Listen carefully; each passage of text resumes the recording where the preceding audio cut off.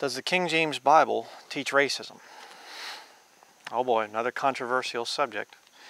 Well, this question has been asked to me many times. You know, what does the Bible teach about races and things? And just stick with me here. But what does the Bible teach about these things? And a lot of people are afraid to preach this type of stuff simply because it offends. There's many offensive things in the Bible that our modern politically correct system has brainwashed people into not being open to. And if you're a Bible believer, you know, you're supposed to preach the whole counsel of God. There are no parts of the Bible that you should be ashamed of. All right, you should be able to tell people, you know, give an answer to every man that asketh you a reason of the hope that's in you with meekness and fear. The Bible talks about, I realize that's about salvation, but also, you know, you shouldn't be afraid of talking about the Bible, what the Bible actually teaches.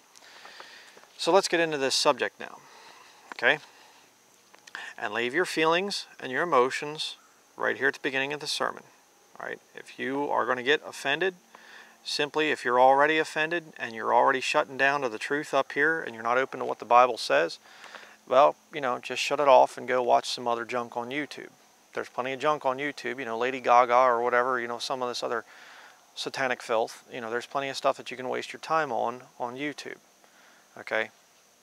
You know, the whole thing is, when you learn, you know, and you get into the Bible, you'll realize that you'll offend people no matter what you do. Okay?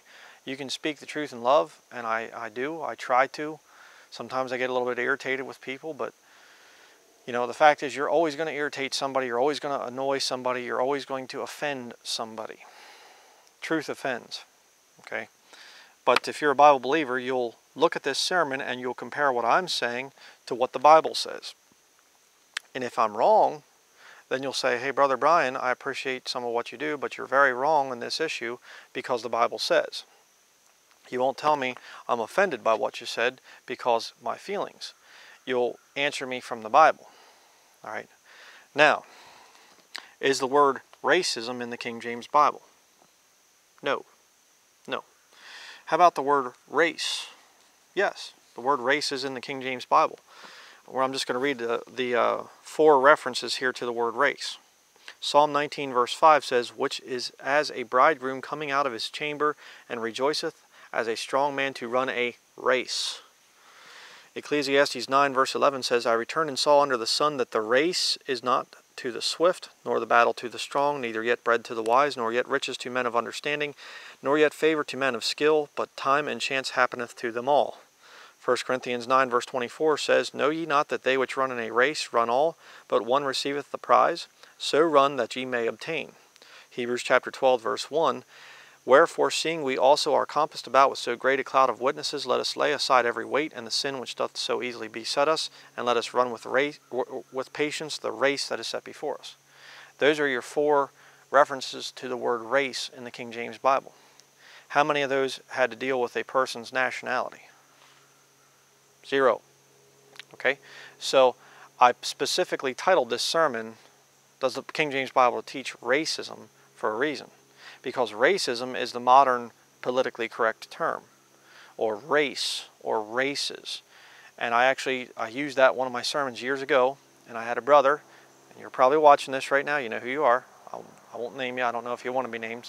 But the point is, brother, you corrected me, and you said the King James Bible does not say race, or races, or racism, you know, in reference to somebody's nationality. And I looked it up and I was like, You see, our speech as Bible-believing Christians should be based upon the King James Bible. All right? The words that you use should line up with this book. And races is a modern politically correct term. So, does the Bible have the word racism in it? No. But does the Bible teach things about the different tongues, kindreds, peoples, nations? Yeah. The Bible does talk about that there are differences there. And we're going to look at those differences today. Now, I know some of you are already probably getting very offended right now. And you're saying, oh no, he's going to teach racist types of things and supreme races and racial supremacy and stuff like this. No, I'm not. All right, I'm going to teach you what the Bible says. And you're going to need to look these things up in the Bible to see if these things are so. Be a good Berean, you know. All right, and check into what I'm saying here. Turn to Acts chapter 17, verse 26.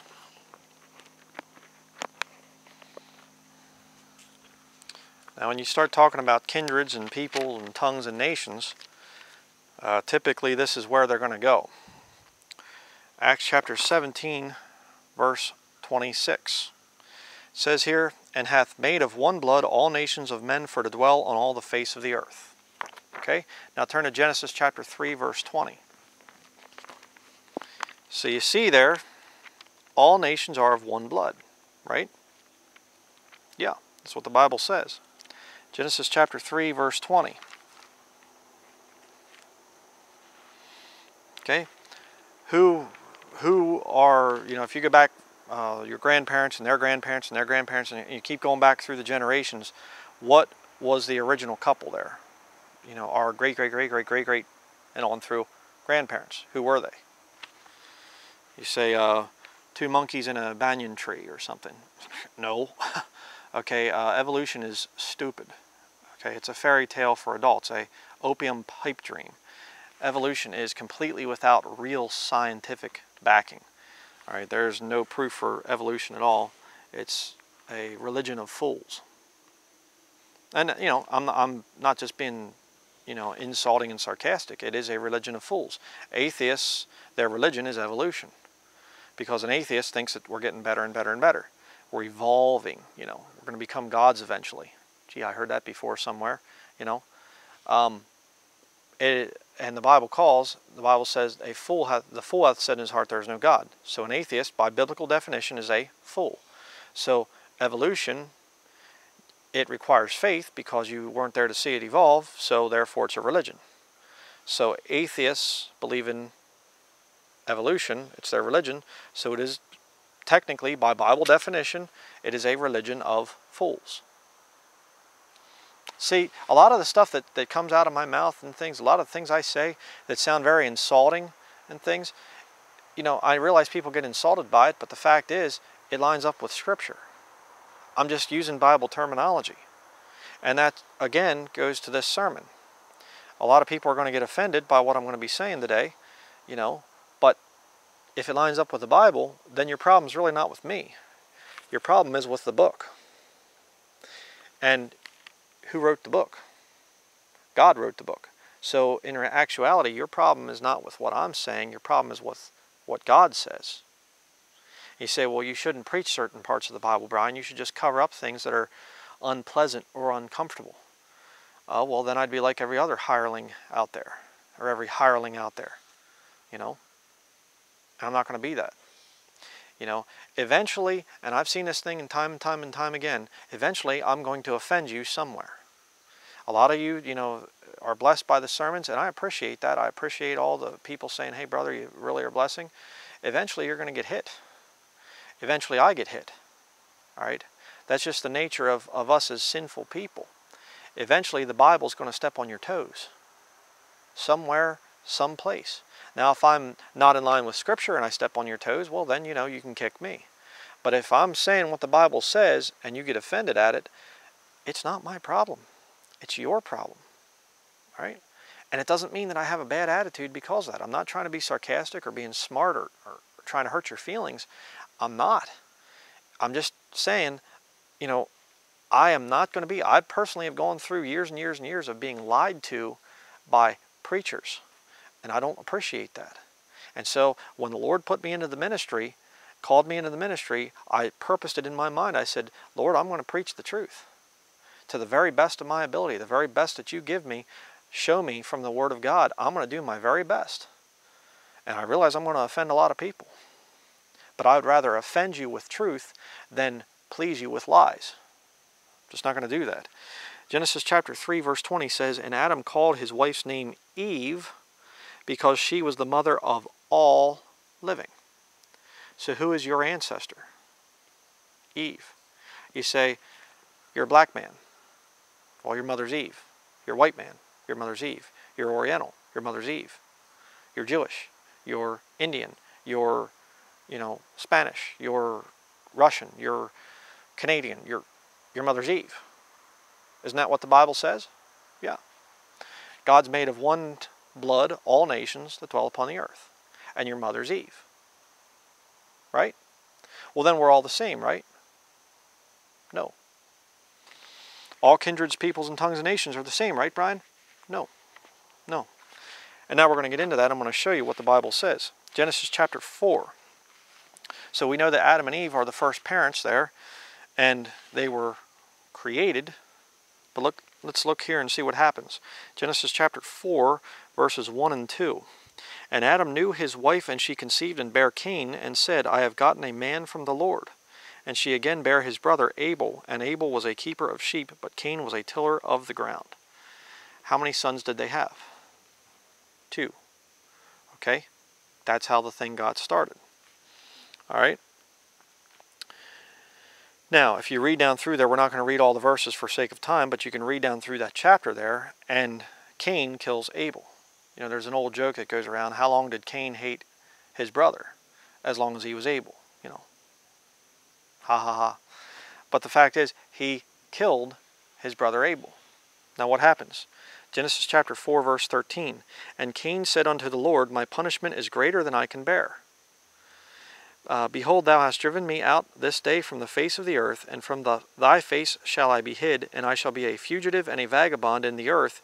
And it shall come to pass that every one that findeth me shall slay me. And the Lord said unto him, therefore whosoever slayeth Cain, vengeance shall be taken on him sevenfold. Now look at this. And the Lord set a mark upon Cain, and lest any finding him should kill him. Okay? Now, there's a teaching that's out there, which is one of the most idiotic I've ever heard of, and that is that this mark that God set upon Cain was that God made him a black man. And this was somehow the start of how the black race came about, and they are cursed somehow or something, because later you see Canaan. That teaching is extremely, extremely stupid. Okay, anybody that espouses that is totally ignorant of what the Bible teaches. Okay, first of all, Canaan was the son of Ham, not Cain. Okay, secondly, it says a mark. It doesn't say God changed his skin color. Thirdly, even if that was true, Cain and his descendants would have died out in the flood, because the godly line moves from those first 2 sons, Cain and Abel, it moves from them to the 3rd son, Seth. So the godly line goes to Seth. It doesn't come through Cain. So how could you have him being the father of the black people? It's stupid. See, and there's a lot of people that will try to take the King James Bible and try to use it to teach racial supremacy. And the King James Bible does not teach racial supremacy. Okay? Now, that doesn't mean God does not have a chosen people. God does have a chosen people. We're going to see about that as we continue. But teaching that one race is somehow superior to another and using this to try and prove it, no. That doesn't work. So don't let anybody deceive you into thinking that.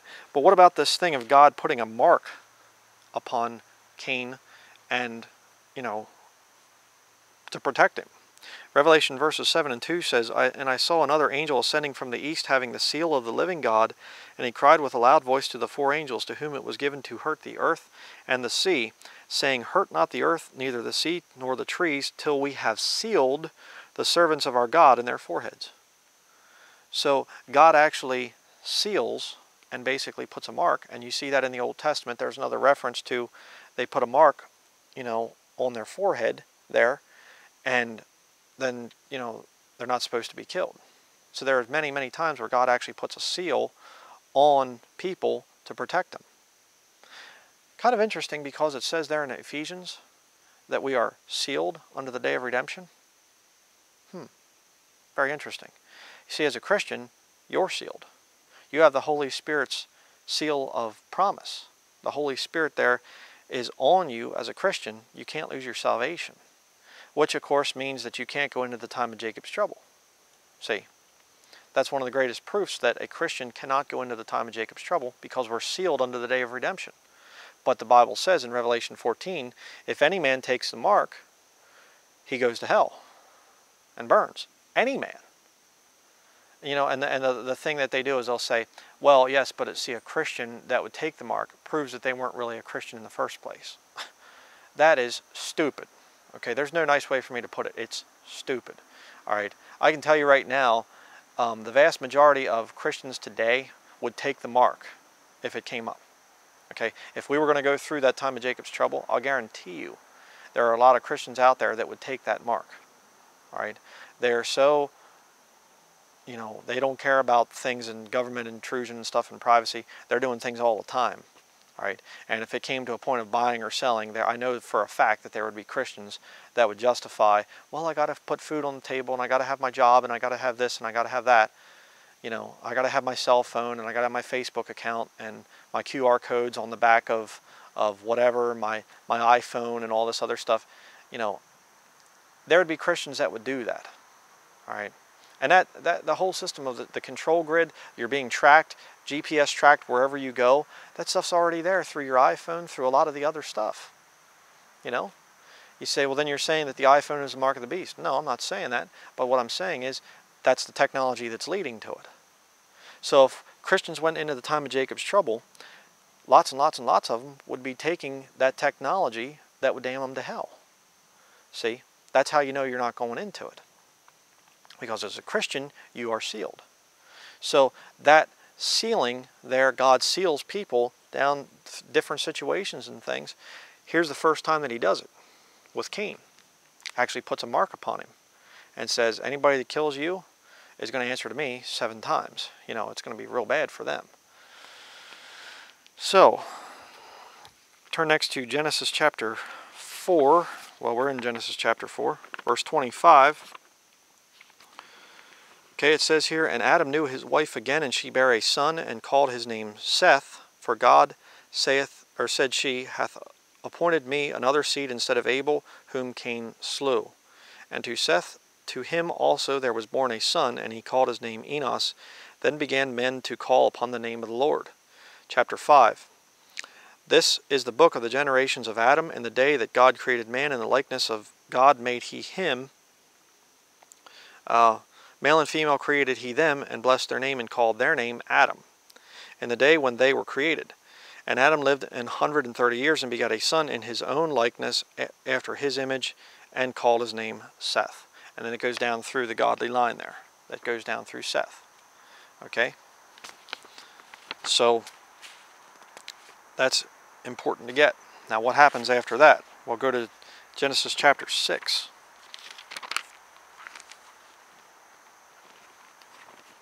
Genesis chapter 6 is what we're going to read down through.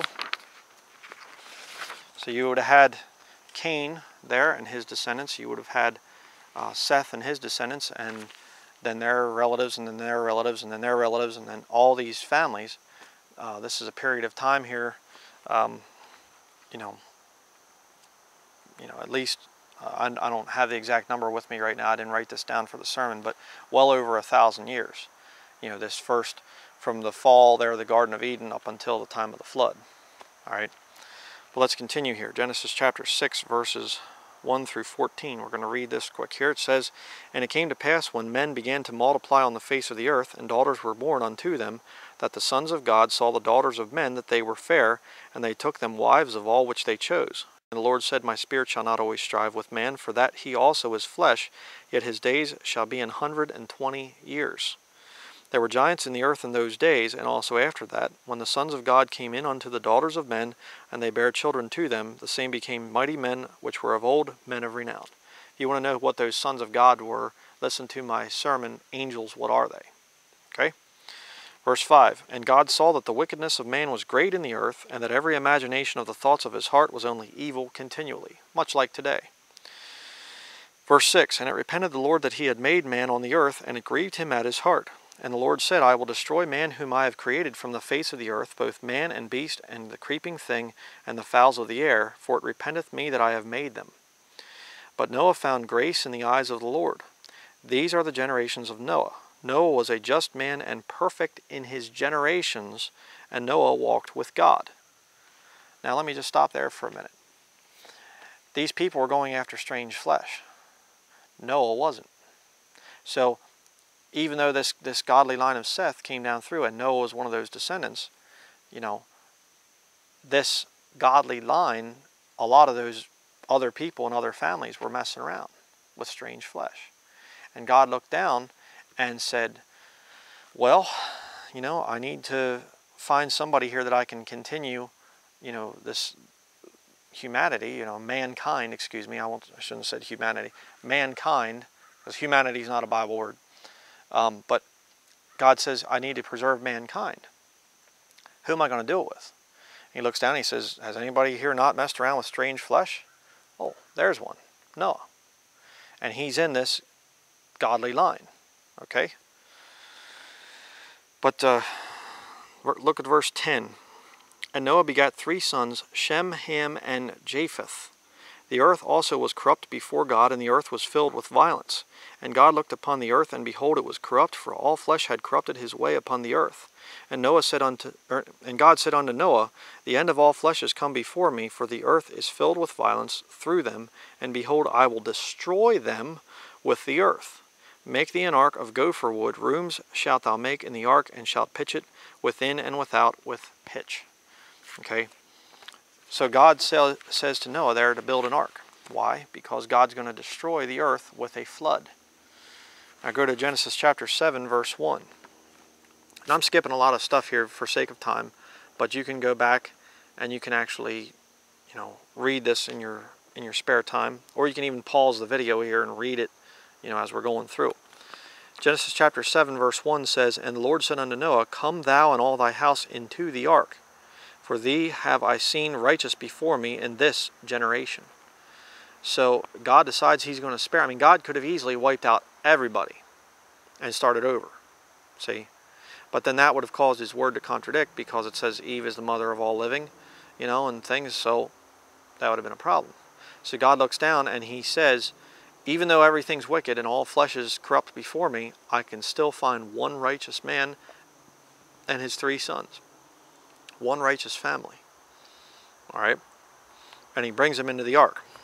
Now jump down to verse 7 there. In chapter 7, verse 7. And Noah went in, and his sons and his wife and his sons' wives with him into the ark, because of the waters of the flood.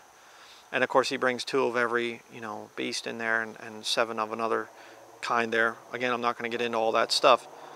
But the whole point here is God brings one family in. He didn't say, well, these other people, they're good too, and I don't, you know, really want to, you know, be prejudiced or something like this. No, God says, that one family, I'm taking them. That'll be important as we continue. Genesis chapter 7, verse 17. And the flood was 40 days upon the earth, and the waters increased and bare up the ark, and it was lift up above the earth. And the waters prevailed and were increased greatly upon the earth, and the ark went upon the face of the waters. And the waters prevailed exceedingly upon the earth, and all the high hills that were under the whole heaven were covered. 15 cubits upward did the waters prevail, and the mountains were covered. And all flesh died that moved upon the earth, both of fowl and of cattle and of beast and of every creeping thing that creepeth upon the earth, and every man, all in whose nostrils was the breath of life, of all that was in the dry land, died. And every living substance was destroyed, which was upon the face of the ground, both man and cattle and the creeping things, and the fowl of the heaven, and they were destroyed from the earth. And Noah only remained alive, and they that were with him in the ark. And the waters prevailed upon the earth 150 days.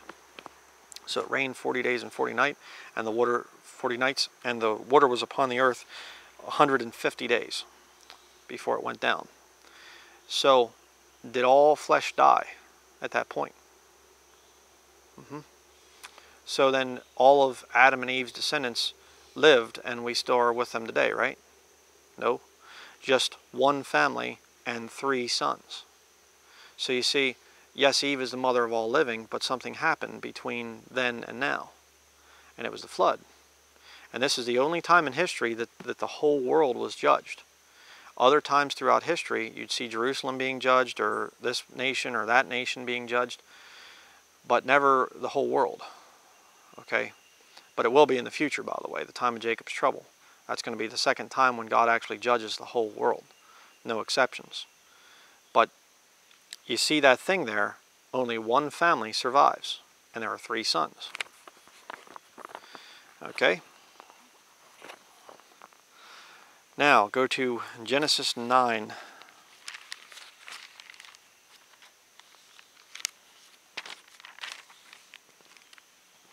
Genesis 9 verse 18. That's where we're going to go.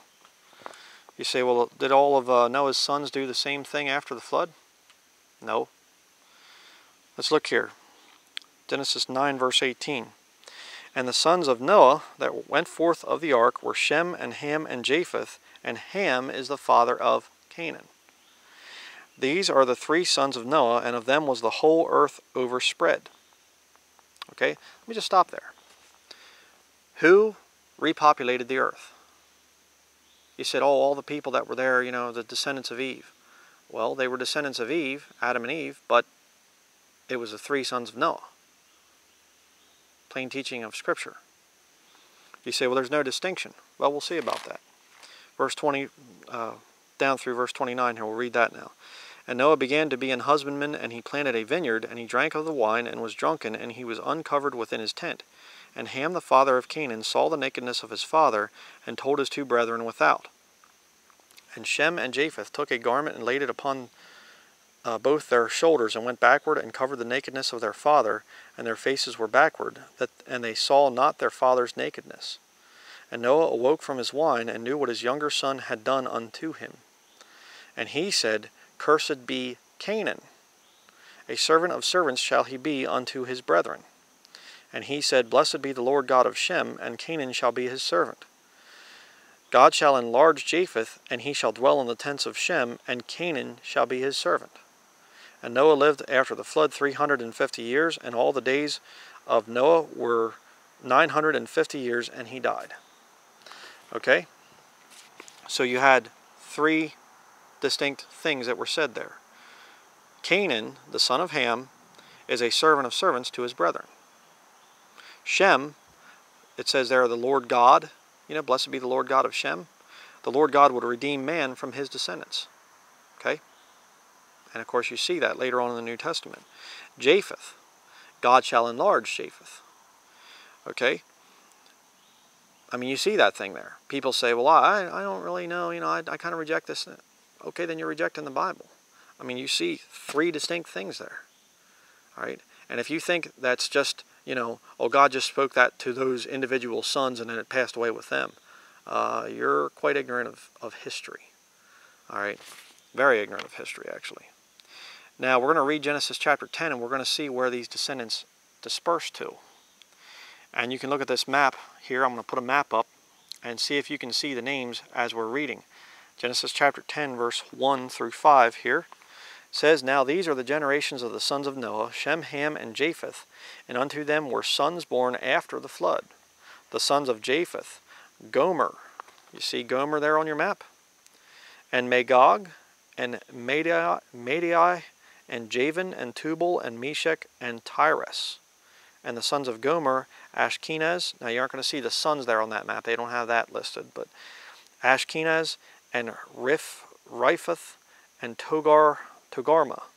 And the sons of Javan, Elisha, and Tarshish, Kittim, and Dodanim. Now look at this, verse 5. By these were the isles of the Gentiles divided in their lands, every one after his tongue, after their families, in their nations.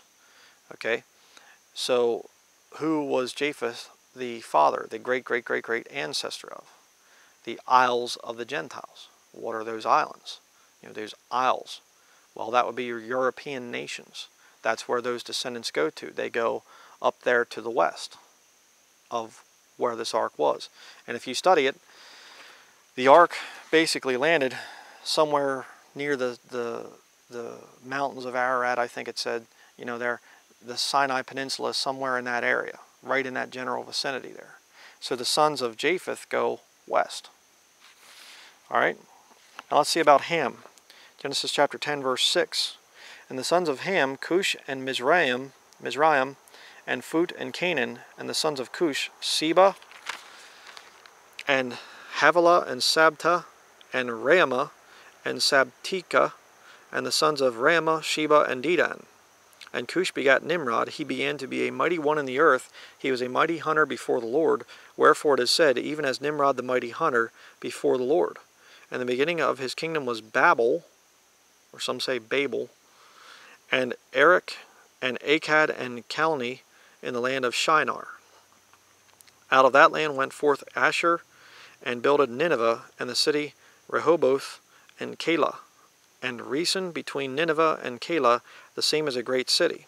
And Mizraim begat Ludum, and Anamim, and Lehabim, and Naphtuhim, and Pathrusim, and Casluim, out of whom came Philistim and Caphturim. And Canaan begat Sidon his firstborn, and Heth, and the Jebusite, and the Amorite, and the Girgazite, and the Hivite, and the Archite, and the Sinite, and the Arvadite, and the Zemarite, and the Hamathite. And afterward were the families of the Canaanites spread abroad.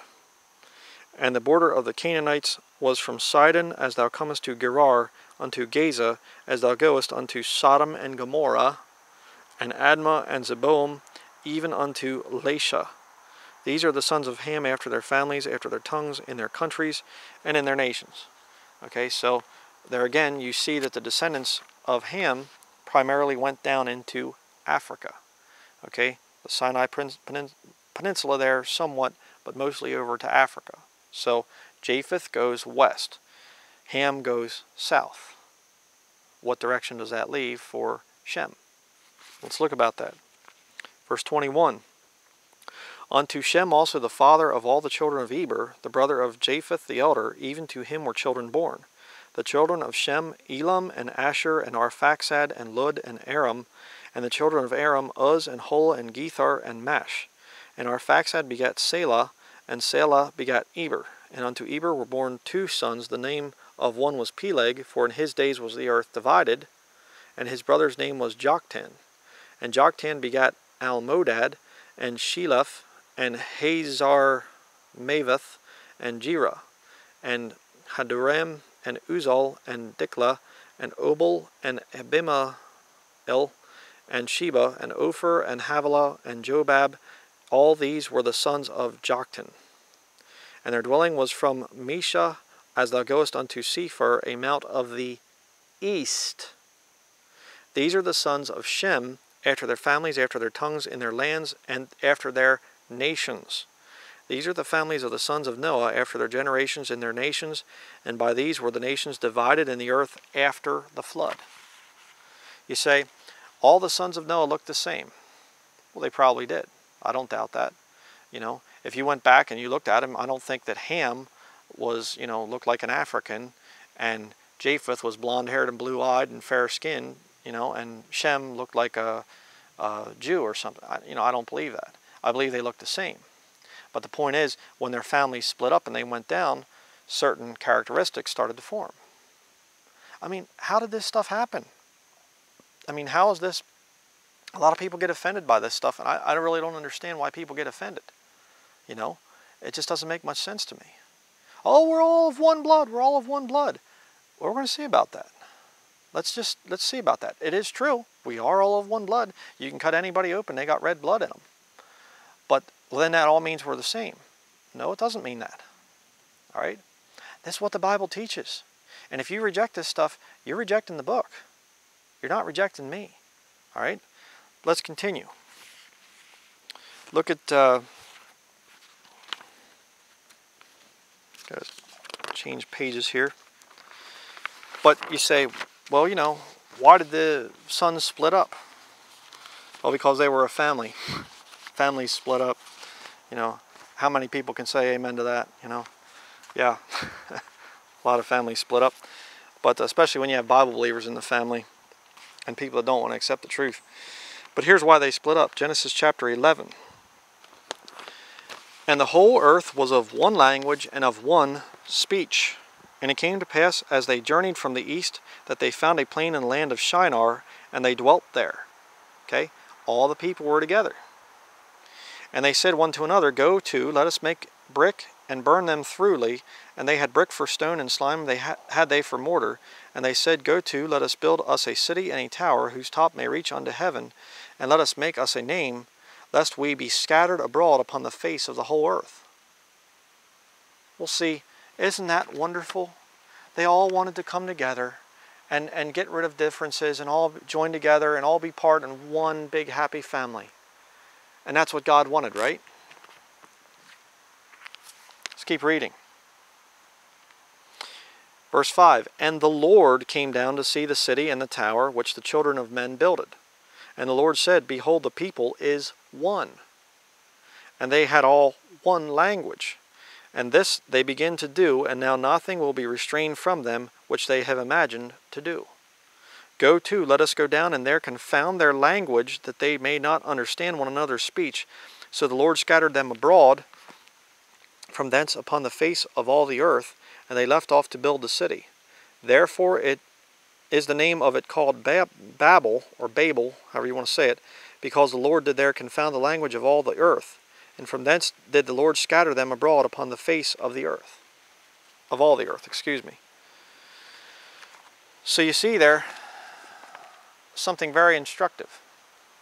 And let me ask you a question. Does God want all people to come together? No. Does He want all people to have one language?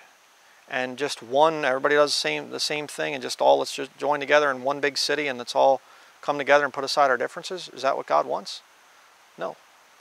God wants difference. He wants diversity. Okay? And I don't mean diversity, the modern term for diversity is, leave me alone in my sin, don't tell me I'm doing wrong. You know, you get sodomites saying, diversity, diversity. No, you're just trying to justify your sin. You're in sin, you're not just born different or something.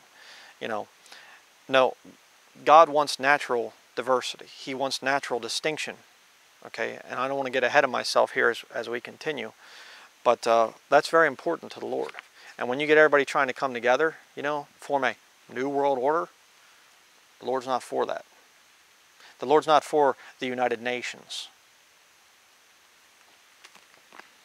You better get that thing figured out. Now look at Genesis chapter 11, verse 27. And of course you have the rest of Genesis 11 explains the descendants of Shem. And interestingly, it says about Shem, not Japheth, not Ham. And you see that theme carried throughout the Bible. That God is only really interested in giving the genealogy of one of those sons, Shem, and his descendants. Very interesting. But look now at verse 27 there in Genesis chapter 11. Now these are the generations of Terah. Terah begat Abram, Nahor, and Haran begat Lot. And of course you have quite a few chapters in Genesis there dedicated to those two men, Abraham and Lot. They become Abram later becomes Abraham. Okay, but the whole thing is he starts out as Abram, and you see that there's a very important issue here with this man Abram. Go to Genesis chapter 12 verse 1. Genesis 12 verses 1 through 7, we'll read that. It says, Now the Lord had said unto Abram, Get thee out of thy country, and from thy kindred, and from thy father's house, unto a land that I will show thee. Interesting there too. He tells Abram, you go out, I'm going to show you where your descendants are going to, the land they're going to get. Verse 2, And I will make of thee a great nation, and I will bless thee, and make thy name great, and thou shalt be a blessing. And I will bless them that bless thee, and curse him that curseth thee. And in thee shall all families of the earth be blessed. So Abram departed, as the Lord had spoken unto him, and Lot went with him. And Abram was 75 years old when he departed out of Haran. And Abram took Sarai his wife, and Lot his brother's son, and all their substance that they had gathered, and the souls that they had gotten in Haran. And they went forth to go into the land of Canaan, and into the land of Canaan they came. And Abram passed through the land unto the place of Sychem, unto the plain of Moreh, unto the Canaanite, and the Canaanite was then in the land. Who is the Canaanite? The descendants of Cain. No, the descendants of Canaan, the son of Ham. Right? Verse 7. And the Lord appeared unto Abram, and said, Unto thy seed will I give this land. And there builded he an altar unto the Lord, who appeared unto him. Did the Lord appear to Abram and say, Unto all people, I'm going to give this land? No. He came down and he said, To your seed, to your descendants, I'm going to give this land. Let's see about this. Go to Genesis chapter 15.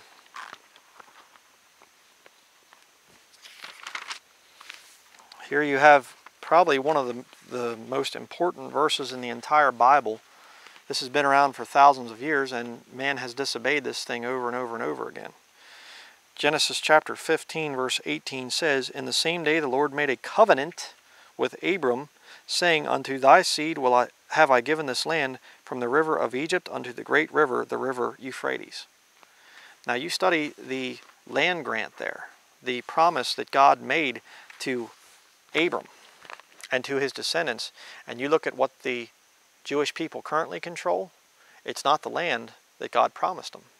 It's only a little tiny little piece right in the center of that thing. Who is inhabiting most of that land? The Arabic people. You know, some of the descendants of Ham, but some of the, technically the Arabs are half Hamite, half Shemite. And, you have Hagar, the Egyptian handmaid of Sarah, Abram's wife, and she gives Hagar over to Abraham, and they have a son, and that son is Ishmael and not Isaac, and that son is the ancestor, the great ancestor of the Arabic people. They're the ones that are in the land, most of that land that God has promised. You say, well, they're Abraham's descendants, right? Let's check on that. Turn to Galatians chapter 4. Galatians chapter 4. Are the descendants of Ishmael, are they technically Abraham's seed? Yeah, they are. Well, then they're heirs according to the promise, right? No. Galatians chapter 4, verse 22. For it is written that Abraham had 2 sons, the one by a bondmaid, the other by a free woman. But he who was of the bondwoman was born after the flesh, but he of the free woman was by promise. What was the promise there? The Abrahamic covenant. Unto thy seed will I give this land. Okay? Verse 24, which things are an allegory, for these are the 2 covenants, the one from the Mount Sinai, which gendereth to bondage, which is Agar. Okay, now in your King James Bible, you have it coming, your New Testament, it's coming from Greek to English, Old Testament from Hebrew to English. So when it says Agar, that's your Greek word coming to English for the Hebrew word being Hagar in the Old Testament. It's not 2 different names, it's not a contradiction, it's just a different spelling of the same name. Verse 25, for this Agar is Mount Sinai in Arabia, and answereth to Jerusalem, which now is, and is in bondage with her children. Is Jerusalem, modern day Jerusalem, are they in bondage with the Arabic people? They fight all the time over there. Been fighting for thousands of years. Verse 26, but Jerusalem which is above is free, which is the mother of us all.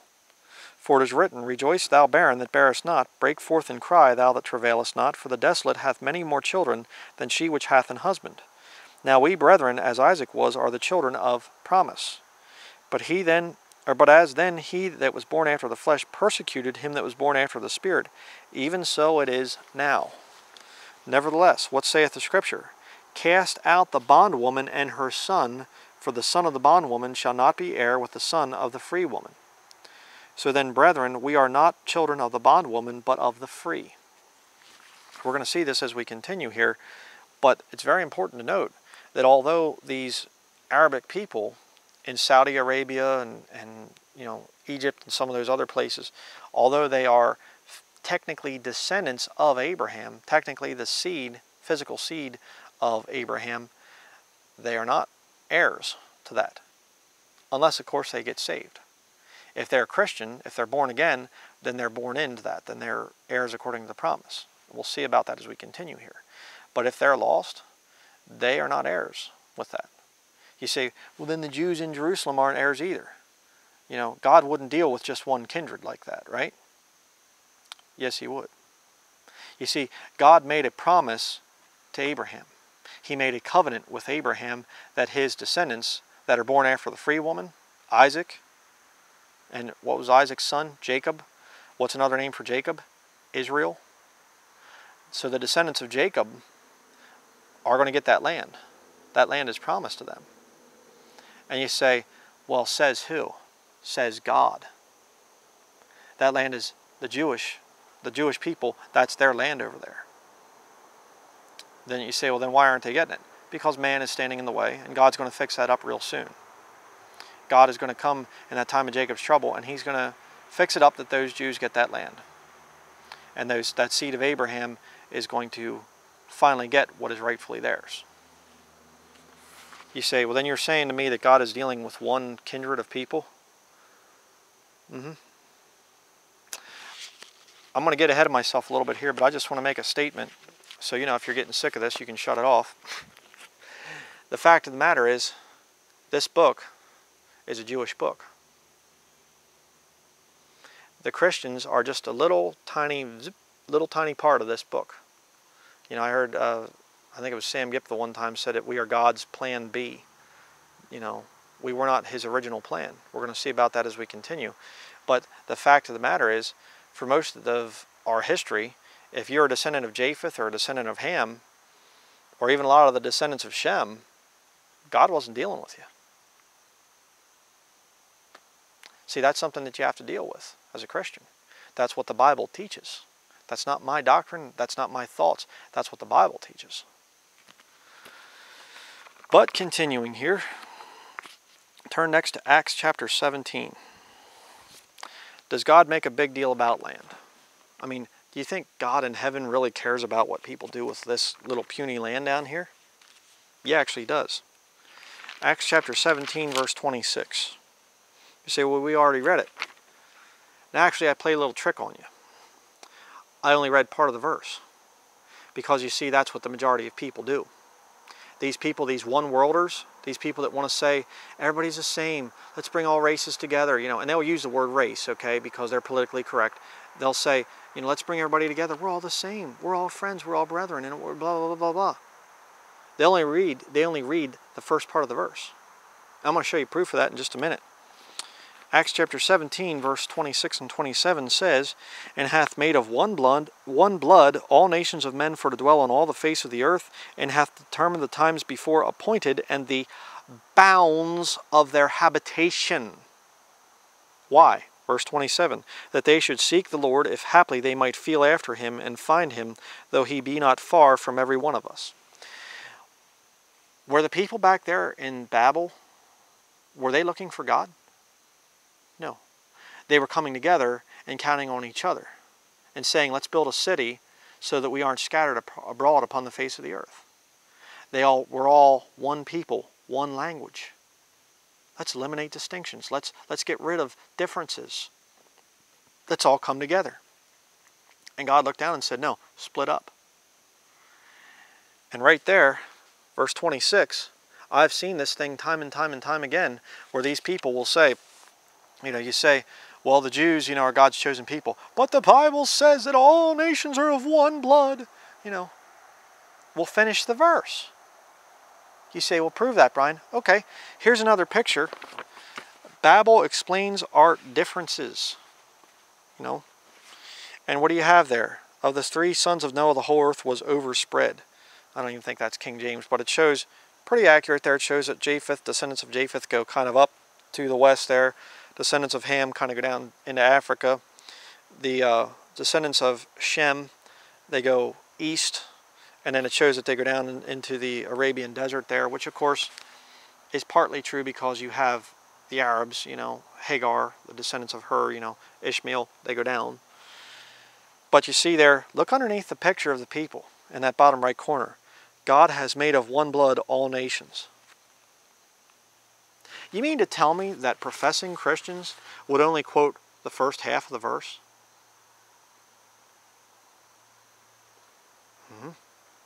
They do it all the time. All the time. You see, what they're trying to prove is that all people have the same blood. Now, is that true? Yes. Well, then we all are the same thing. God has the same promise for all the different kindreds of people, all the different nations, the people, the tongues, races, if you want to use the modern day PC term. We're all the same. No, we're not. No, we're not. You see, they want to eliminate the distinction that God has an Abrahamic covenant and that he is giving a certain piece of real estate on this earth, this planet, not up there in heaven. Okay, it's not the Jews get some piece of land up there in heaven in eternity. They got it here on the earth. And you see, there's all this fighting right now about who controls what, and we're the true Jews, and New Jerusalem or the city of the great king is going to be down in Arizona or over in Texas or up Harlem in New York or some kind of thing. All these people are trying to get away from what land God has promised to the nation of Israel. They don't want to look at that thing. They don't want to deal with it. But God has promised this land to the Jewish people, and they're going to get it. It's just incredible. But you will see that thing over and over and over again. People cover up that verse. They cover up the fact that there are boundaries that God has set. Okay? And he says, you stay in that boundary. You get out of bounds, well, it's really not right. God has set natural boundaries.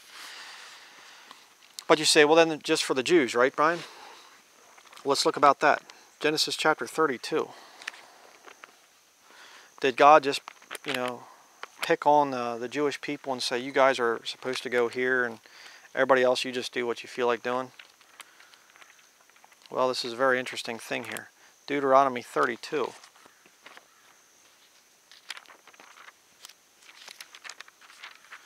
Deuteronomy 32, verse 8.